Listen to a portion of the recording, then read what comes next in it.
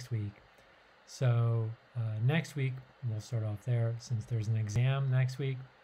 The exam will be the exact same format as exam 1, meaning there will be 2 parts. There'll be a first part that is in Blackboard, and you have to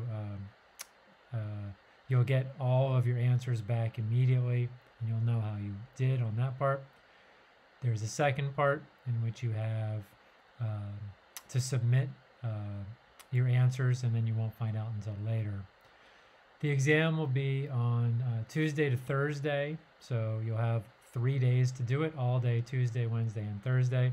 You'll have 3 attempts. We'll keep your highest attempt for the grade for each part 1 and part 2. Please make sure that after each attempt you upload your work within 30 minutes so that you can get your 5 points for that, submitting your work. Plus any question over 10 points, I go back in and I match your work that you submitted with your answer. If you got, since it's all 0 or 10 for those points, if you got it, I still match your work. Make sure you did it correctly and that your work matches what you submitted. If you did not get it correct, then I go in and award partial credit.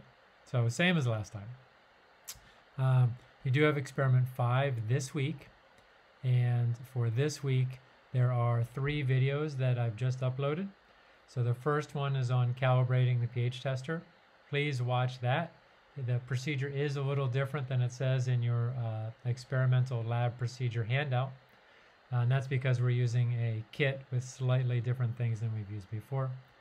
Number 2 video is how to do pH titrations, the main point of this lab.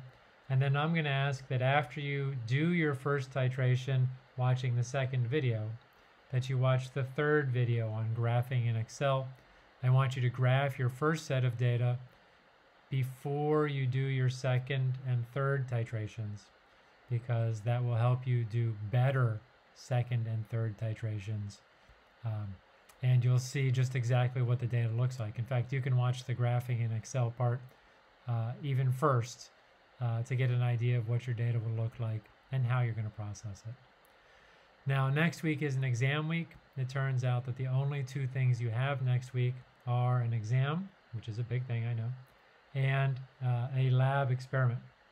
There will be no homework, no lecture videos, and no recitation. So hopefully that balances your workload nicely. Keep up the good work. I'm really happy with how this semester is going overall, and I want to see you continue to do well to earn the grade that you want. And in preparation for next week's exam, which you've been reviewing for and working for the entire semester. So good luck and good skill.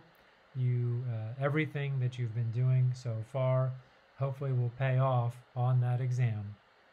If you have any questions, please come to office hours or email me.